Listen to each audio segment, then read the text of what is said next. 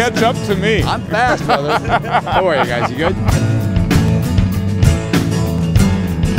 Highlights, I think probably that means, you know, some of the bigger titles in the festival. We have the 2 George Clooney films, so we have The Ides of March, which George Clooney directed, and also The Descendants, directed by Alexander Payne, but starring George Clooney. This year we have films from 55 different countries, and I think it's very diverse. We have, you know, Chinese films in the festival, and also interesting that we have 2 ethnically Tibetan films in the festival, which I think is a new development in Chinese filmmaking.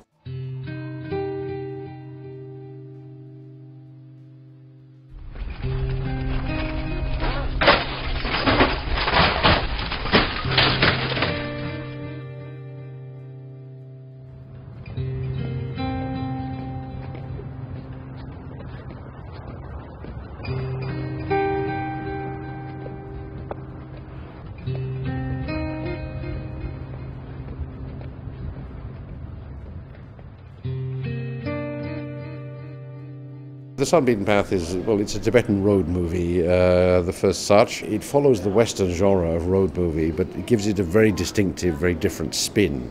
Nobody in the West has made a road movie like this. If you look at the 2 Tibetan films that I have in the program, they have absolutely no political content. They talk only about family issues.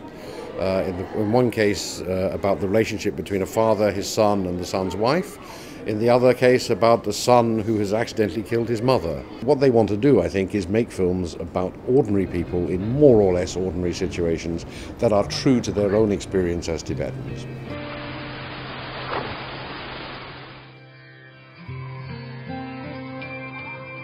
To have 5 Chinese films this year is quite a lot, actually. Chinese cinema now is a great model for the region. It shows what can be done both at the top, at the big budget end of the spectrum, and at the bottom, which is the, you know, the low budget or no budget end of the spectrum.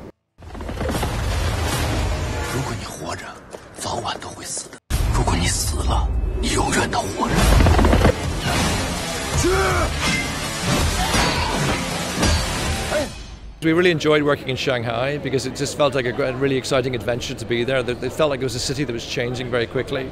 So it would be nice to make a story that was, but not just based in China, was connected to the rest of the world. I would love to work in China. I think it'd be fun. Mainland, Hong Kong, anywhere. I'd love it.